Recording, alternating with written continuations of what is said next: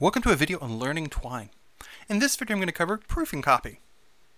The proof and copy is often an underutilized part of Twine 2. It has its history in Twine 1 and was carried over in Twine 2 as a useful way to look at the content of the passages all together to help with proofing, that is, editing or changing the texts of passages for more complex projects or for those where the text may flow from one passage to another, but it may not be as obvious in only looking at one passage how those connections are made or how the text flows across the entire story as one go. The proof and copy can be accessed when looking at the story map view by going down to the story menu and choosing the second to last option, View Proof and Copy. The proof and copy is a text of all of the passages, all of its content, without the content of the story style sheet or the story JavaScript. It is just the content of the passages itself.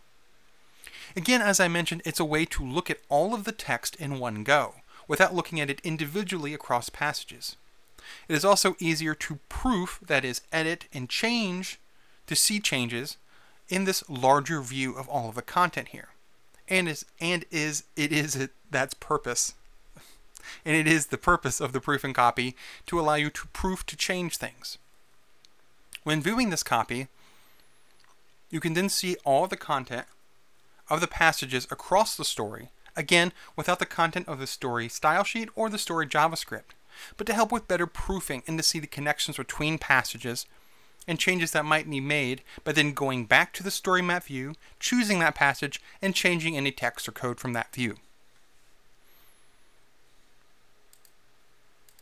The proof and copy then is best used when in complex projects where roles might be different between collaborators, between a writer and an editor, or a writer, an editor, and a programmer, where one group may be working with code, another with text, and a third might be changing that text or helping to revise it if there's multiple people or multiple roles in a team.